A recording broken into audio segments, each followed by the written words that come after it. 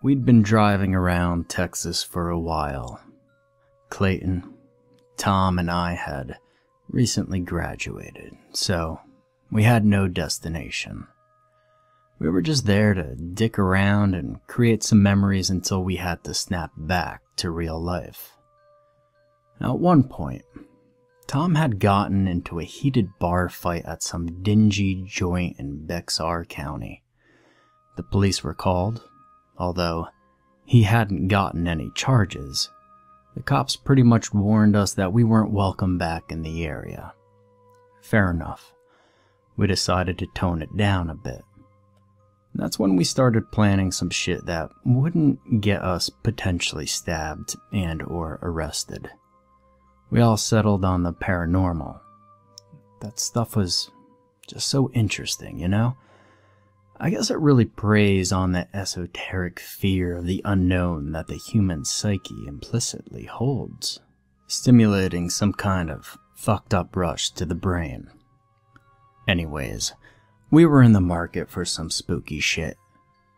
We looked around and did some research, but no potential destinations popped out at us immediately. They were either too far away, sounded boring, or it sounded like absolute made-up horse shit. It wasn't until we found ourselves at another obscure bar near the other end of the county where something truly interesting popped up. We'd gotten completely shit-faced during happy hour and couldn't stand ourselves from talking to all the locals. In the midst of a conversation with a construction worker, we brought up the fact that we were looking for some paranormal thrills. He scoffed when we said this. Everybody's got their stories around here. Let me guess. You went to some shitty abandoned barn somebody claimed had a little ghost girl, found nothing, and now you want something real. Not exactly, Clayton responded. We hadn't gone anywhere yet. We're looking, though. The man nodded. Well, I think I've got something for you. As he said this, we all perked up. Now, our expectations weren't high at this point.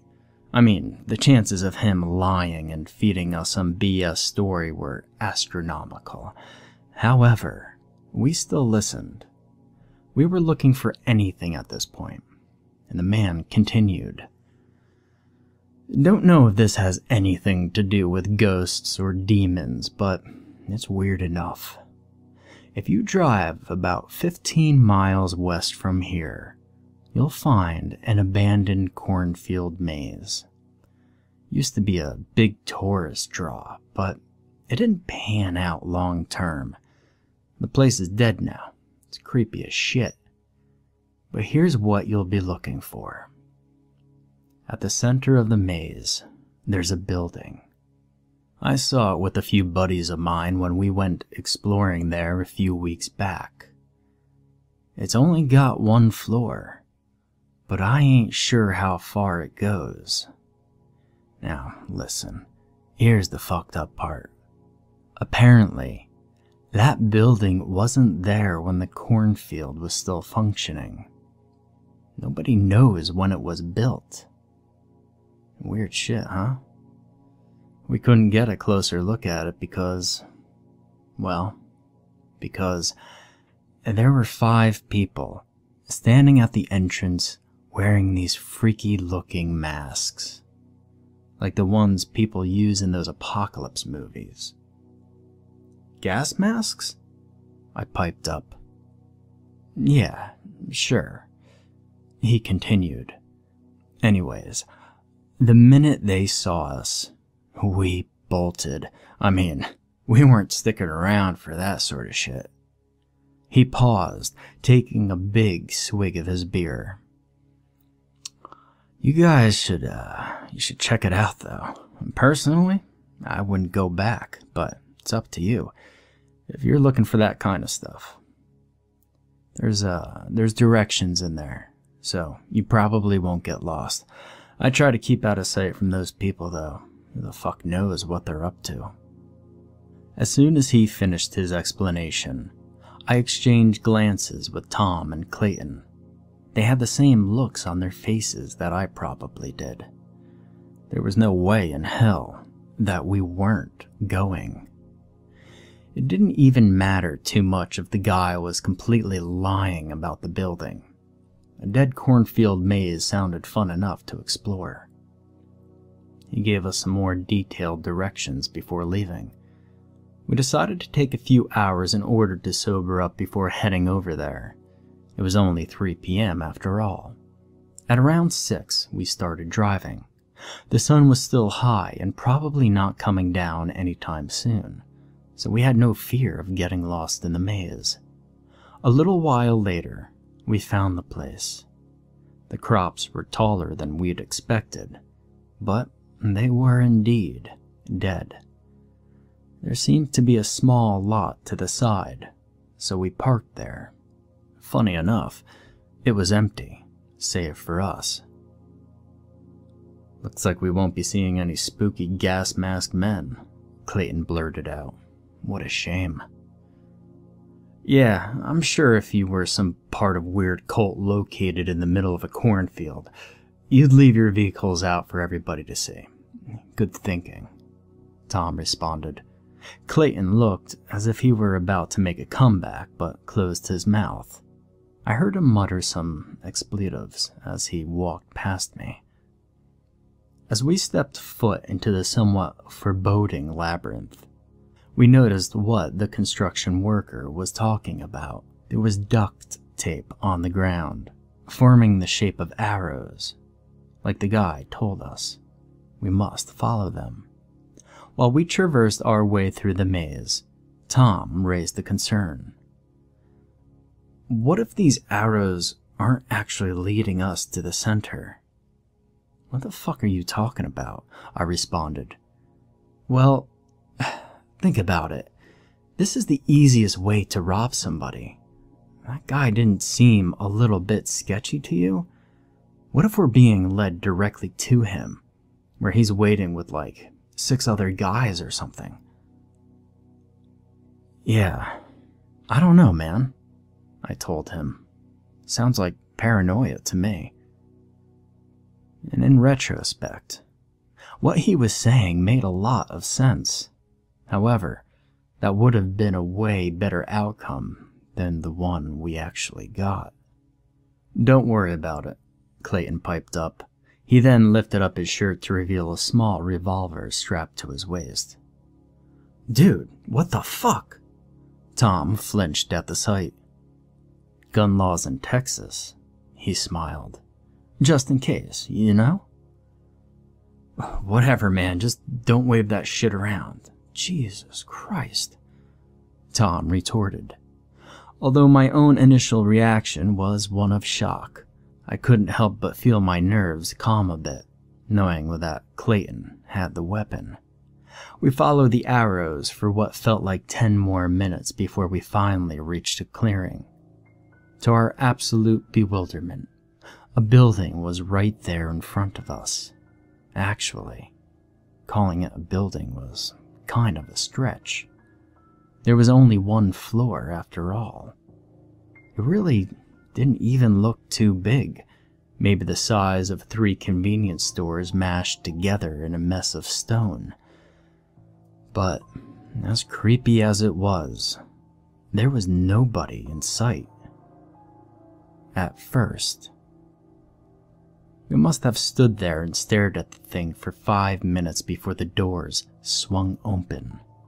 In that instant, we all retracted back into the maze.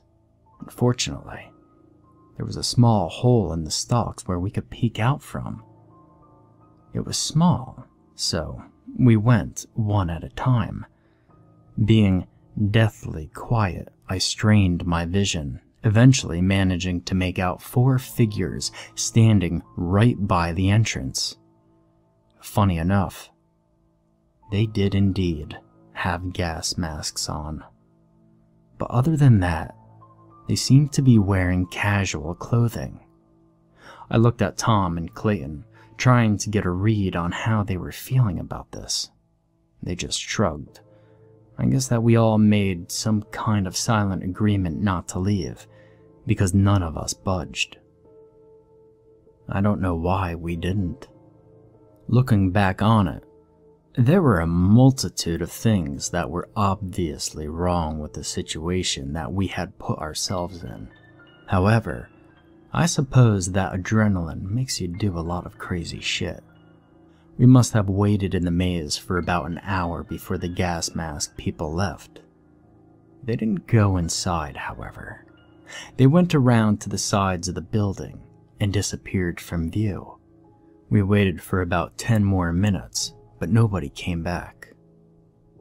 "Let's go," Clayton whispered.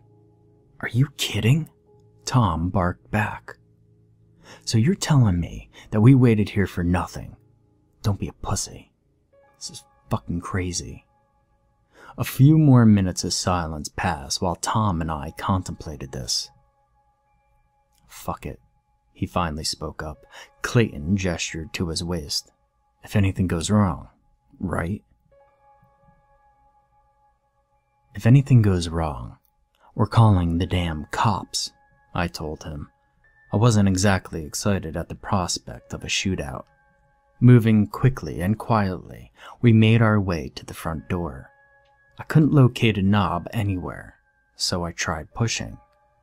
At first, I just thought it wasn't supposed to open that way. But then I realized it was just really heavy. It took a few tries, but I finally managed to get through. The three of us stepped into what appeared to be a living room. There were no windows, but a light bulb dangling from the ceiling gave us all the illumination we needed. All in all, there was a couch, a table with a few chairs, and some stools. We walked around, but couldn't find anything worth mentioning.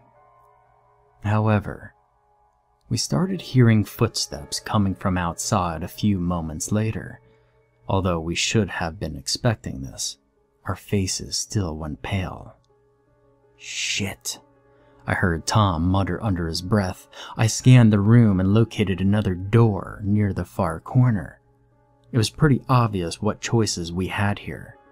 We snuck our way over to it and barged in.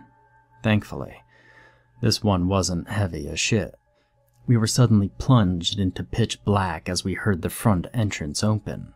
We all collectively turned on our cell phone flashlights in order to see where the hell we were. I nearly dropped my phone as the light struck our surroundings. We were in a tunnel. In fact, it nearly resembled the catacombs, but without skulls. The walls and ceiling were rough and uneven, and the whole place just gave off a get the fuck out of here type of vibe. It was long as well. No clear end in sight. We didn't move. Clearly, none of us really wanted to go further. However, what we heard from the entrance room made us reconsider. It sounded like somebody was dragging a large crate out there. We could make out voices, but they were too muffled to understand. I nearly shouted out in surprise when an abrupt, heavy stomping echoed in from under the floor. It sounded like an elephant was moving around out there. It was immediately followed by a deep, grating voice that was nowhere near human. It was laughing, but without emotion, if you can imagine that. We took off once we heard the stomping coming towards us. There was no way out of here. We ran quietly, using the walls and shaky phone lights in order to navigate. Eventually, we found a ladder, climbing upwards just as we heard the door to the tunnel swing open. We must have climbed for about 5 minutes, and we were all exhausted when we finally made it up. However, it was still pitch black. We shone our lights around, but this time we couldn't see anything. It was as if we were in a large cave or something. At some point, we managed to locate a wall and used it to guide us along. but then again, we had no idea where we were going. About 5 minutes later, Tom stopped. "Guys, where the fuck are we?" I had no idea why he'd chosen to ask this now. "How are we supposed to know, Tom?" I responded. I shone my light on his face, revealing a demeanor that was equal parts confused and terrified. He shook his head. "When we were looking at it from the outside, this place didn't have a second floor." And that's when it hit me. I guess there had been too much adrenaline pumping through my veins. I hadn't even noticed it up until that point. We had been climbing up that ladder for a while. We hadn't gone down any stairs, but there was also no second floor. So where were we? My attempts to rationalize this were cut short as a light flicked on some meters away from us. We all snapped our heads towards that direction. The area that had actually been illuminated was rather small. It was maybe the size of a bedroom. However, standing right under that light was a person. A person wearing a gas mask. But unlike the people that had been standing outside, this person or thing or whatever was also wearing a full hazmat suit. We watched in abject horror as it started walking towards us. As soon as it left the light, we heard it start running. Wasting no time, we started booking it. The only direction that we had was away from the thing chasing us. As we ran, more and more lights started coming on, and under each newly illuminated space was another figure in a gas mask and hazmat suit. At one point, there had to have been 12 sets of footsteps coming at us from all directions. And out of sheer luck, I managed to spot a metal door in the wall up ahead. I pushed my legs, which were about to buckle at that point, and made a surge towards it. I tried shouting out for the others, but only Clayton was in sight. We made brief eye contact before he and I managed to reach and close the door behind us. There didn't seem to be a lock, so we just pushed our body weight against it, hoping to hell that it'd be enough to keep those things out. Eventually, we felt someone pushing back. There was no way in hell that we were letting up. Not even when we heard Tom's voice coming from the other side. "Guys, what the fuck are you doing? Let me in." But we didn't budge. That was not Tom. There was something about his tone, his cadence that made it pretty obvious. He was speaking in broken patterns, like a text-to-speech translator. "Oh God, I can see them coming after me. They're getting close. Guys? His voice had been getting deeper and deeper ever since he started talking, and it had pretty much turned into a guttural growl at that point. Eventually, whatever was on the other side stopped speaking English altogether, replacing it with some kind of language that I'm pretty sure wasn't meant for the human ear. It was making noises that made my brain feel like it was about to implode. Eventually, it got to be too much, and I had to cover my ears. It was at that moment where the doors swung open, and the thing stepped in. My phone had fallen to the ground facing upwards, so I could see the illumination of the horrific figure slowly making its way towards me. As it were mere centimeters away, I heard the gunshots. Clayton had fired all 6 rounds, into the back of this thing. I watched as the creature jerked around violently before slumping to the floor. I got up, trying to regain my bearings. Clayton's breaths were heavy and scattered as he bent down towards the thing. "What the hell are you doing?" I asked him. "I just need to know," was all he said back. It looked as if he were trying to rip the mask off of whatever was wearing it, but instantly winced upon touching it. "It's slippery. What the hell?" I bent down myself to get a better look. This is when I nearly burst into hysterics. What I had initially thought to be the rubber of the mask seemed to be something else entirely. It was squirming, like black intestines. Clayton cursed again before taking the revolver and smashing the eye holes, but instead of shattering glass, we were met with the sight and sound of something bursting open. Some kind of black goo had gotten all over both the weapon and Clayton's hand. He shrieked in pain as he flung the revolver away. A few seconds later, I noticed movement on the ground. There were things pouring out of the burst eye hole. They looked to be some kind of dark insect with a multitude of legs. We didn't waste any more time. We started running.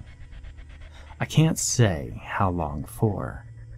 All I know is that once we started, we couldn't stop. Still trapped in the ever-engulfing darkness of whatever hellhole we had stumbled upon, the cell phone flashlights were our only hope of navigation. We made our way through what appeared to be a twisted maze of halls. At nearly every turn we took, there seemed to be more and more of those masked creatures wandering around. Whenever we saw one of them, we just took another route. Some time later, we found steps leading downwards. At that point, it seemed like the best option.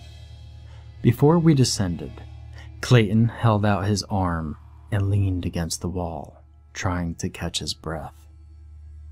And that's when I noticed his hand. It looks as if he were wearing a rubber glove. I told him, and he just stared at it in dismal confusion. "What the fuck?" he exclaimed before trying to take it off. However, it wouldn't move. He started freaking out, forcefully pulling on his fingers, and I moved the light up close to it. Although, I really wish I hadn't. He wasn't wearing a glove. No. His hand had become one. Well, partially anyways. The amalgamation of skin and rubber was absolutely revolting to look at. However, we didn't have time to deal with this. There were footsteps coming towards us. Without any more hesitation, we rushed down the steps.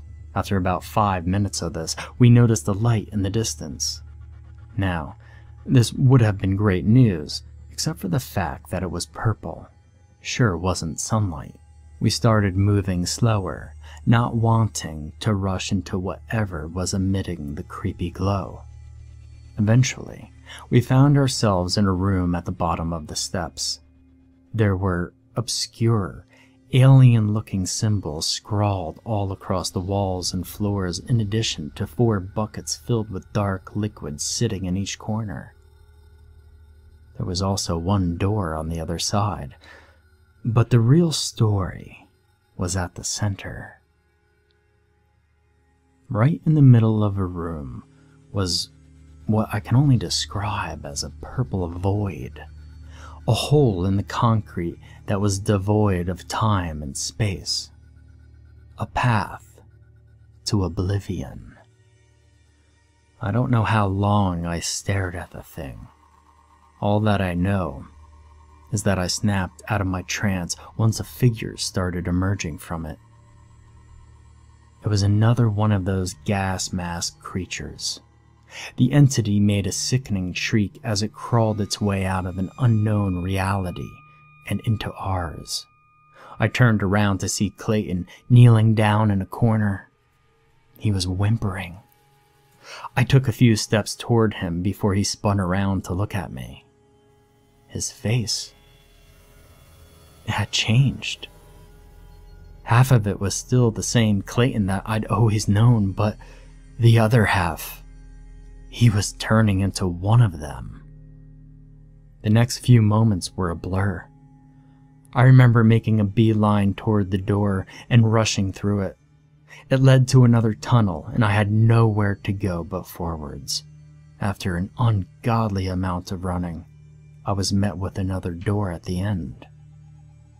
I pushed it open to find myself back in the first room of the building. I looked around, but nobody seemed to be there. And so, I bolted out into the night.